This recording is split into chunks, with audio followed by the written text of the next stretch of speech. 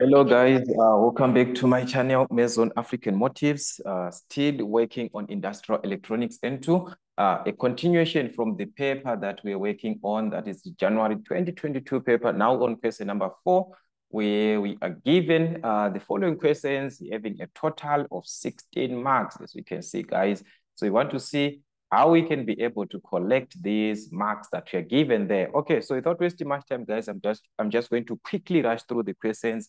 The first part of the paper, we are given on 4.1, that is 4.1, define the following terms. So we are given the terms where we are supposed to define. So I'm just going to give you exactly how the department wants you to answer these questions. All right, so not wasting much time, 4.11, that is doping. So what do we understand by the term doping? So that is what we have here. This is actually the deliberate addition of a controlled number of foreign atoms or impurities. So that is the addition of atoms or impurities.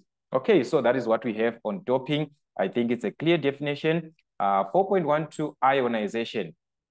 Ionization, what do we have there on ionization? Okay, so ionization, this is the process of gaining electrons, and also it can be losing electrons. So the process of gaining and losing electrons, that is the ionization part. And we've got actually 2 marks for that because it's 3 times 2. Okay, then the force of attraction, with reference to atomic theory, what is the force of attraction? So that is what we have on the force of attraction. The electrons being negatively charged are attracted to the positively charged nucleus. That is what we have. The negative, they are being attracted to the positive. So if you are given a negative, they are attracted to the positive. That is the force of attraction that we are talking about in the nucleus part, that is in atomic theory. So I think it's a clear definition also that we have. Please make sure that you revise these definitions because they do ask these definitions actually. Okay, on 4.2, we are now given, there is a bias.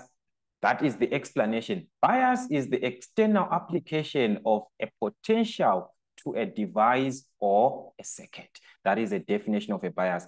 Draw a PN junction with an applied reverse bias voltage. Take note, a reverse bias voltage whereby the negative is connected to the P-type and the positive is connected to the N-type. That is a reverse.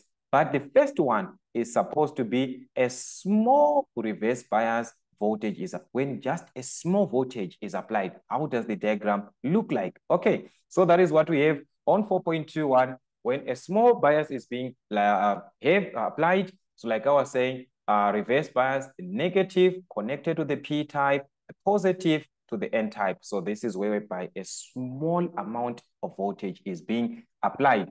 All right, what about when there is now an increased reverse bias voltage that is applied? When you increase, then the more depletion layer is going to be created. So that is what we are going to have on this one, whereby now we are seeing that all this is now a depleted region that we're having. We are just having the positive, there is no flow of current that is going to happen there because this region is going to be more of depleted. So the diagram, that is what you're having there. I think it's a clear diagram also. If there is anything that we do not understand, guys, on the comment section, let me know about that area so that we can explain more on that part. But I think it's a clear explanation or a clear answer that we have. The 4.3 part is to draw.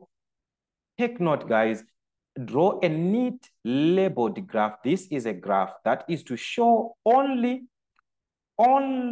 this is the part that is important, only the forward bias region of a PN junction diode. Okay, we know that for the diodes that we have germanium, we can have silicon, whereby the germanium is a 0.3 volts where it's going to start, and silicon at 0.6 up to 0.7 volts where it is going to start. So you're going to choose between either germanium or silicon. Okay, anyways, let me just show you how it is going to look like.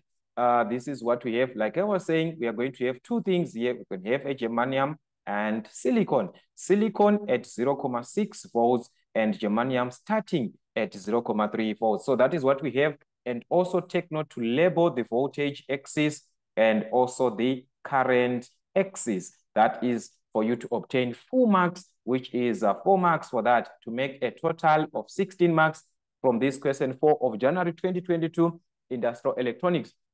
So that's it, guys, from Maison African Motives, working on industrial electronics N2 till we meet again.